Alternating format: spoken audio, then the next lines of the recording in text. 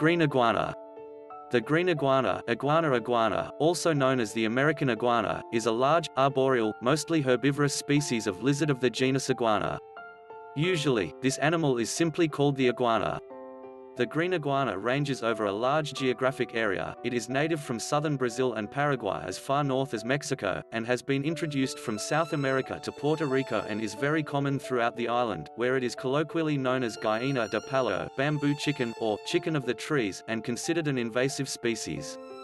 In the United States, feral populations also exist in South Florida, including the Florida Keys, Hawaii, the U.S. Virgin Islands and the Rio Grande Valley of Texas. Green iguanas have also successfully colonized the island of Anguilla, arriving on the island in 1995 after rafting across the Caribbean from Guadeloupe. A herbivore, it has adapted significantly with regard to locomotion and osmoregulation as a result of its diet. It grows to 1.5 meters in length from head to tail, although a few specimens have grown more than 2 meters with body weights upward of 9.1 kilogram.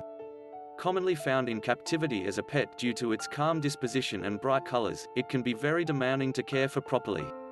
Space requirements and the need for special lighting and heat can prove challenging to the hobbyist. When frightened by a predator, green iguanas will attempt to flee and, if near a body of water, dive into it and swim away. If cornered by a threat, the green iguana will extend and display the dewlap under its neck, stiffen and puff up its body, hiss, and bob its head at the aggressor. If the threat persists, the iguana can lash with its tail, bite and use its claws in defense. The wounded are more inclined to fight than uninjured prey. Green iguanas use head bobs and dewlaps in a variety of ways in social interactions, such as greeting another iguana or to court a possible mate. The frequency and number of head bobs have particular meanings to other iguanas. Green iguanas are hunted by predatory birds, and their fear of these is exploited as a ploy to catch them in the wild. A hunter will imitate the sound of a hawk by whistling or screaming, causing the iguana to freeze and making it easier to capture. Green iguanas are primarily herbivores, with captives feeding on leaves such as turnip greens, mustard greens, dandelion greens, flowers, fruit, and growing shoots of upwards of 100 different species of plant. In Panama, one of the green iguana's favorite foods is the wild plum, Spondias mombin.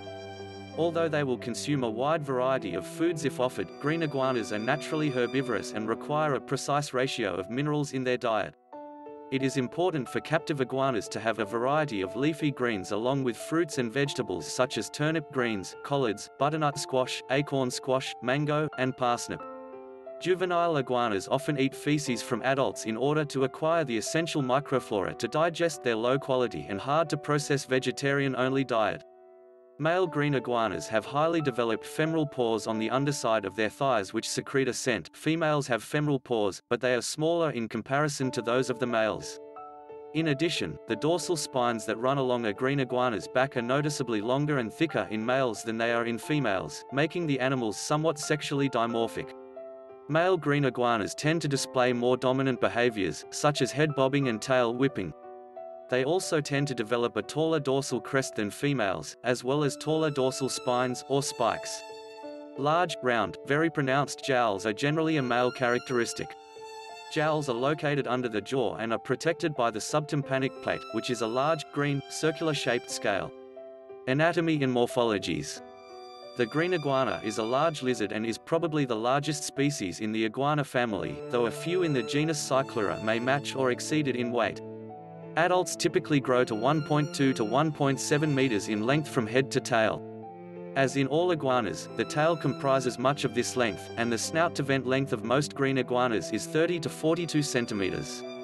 An average adult male will weigh around 4 kilograms while the smaller adult female will typically weigh 1.2 to 3 kilograms.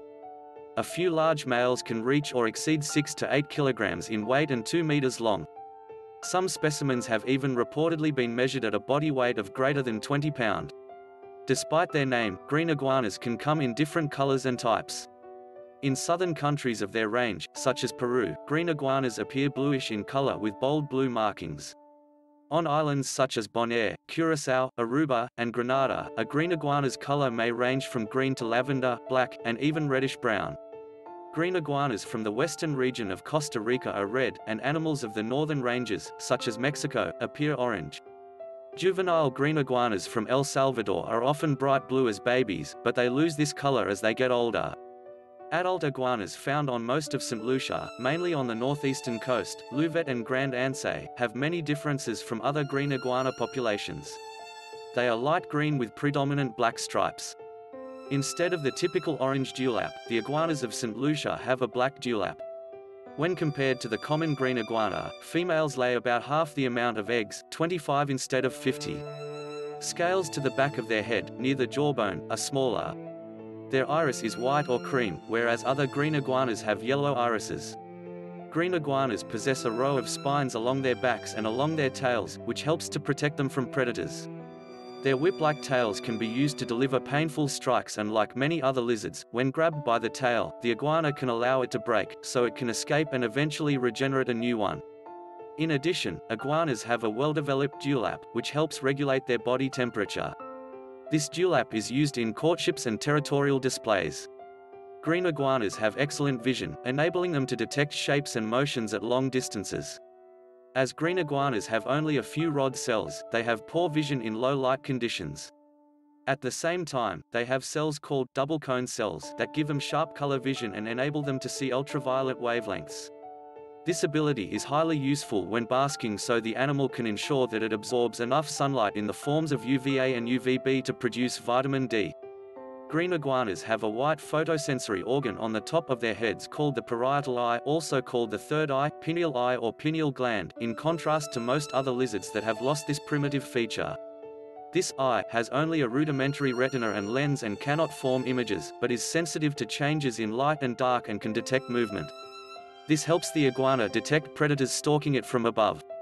Green iguanas have very sharp teeth that are capable of shredding leaves and even human skin. These teeth are shaped like a leaf, broad and flat, with serrations on the edge. The similarity of these teeth to those of one of the first dinosaurs discovered led to the dinosaur being named Iguanodon, meaning iguana tooth, and the incorrect assumption that it had resembled a gigantic iguana. The teeth are situated on the inner sides of the jawbones, which is why they are hard to see in smaller specimens. Primarily herbivorous, green iguanas are presented with a special problem for osmoregulation. Plant matter contains more potassium, and as it has less nutritional content per gram, more must be eaten to meet metabolic needs. As green iguanas are not capable of creating liquid urine more concentrated than their bodily fluids, like birds they excrete nitrogenous wastes as urate salts through a salt gland.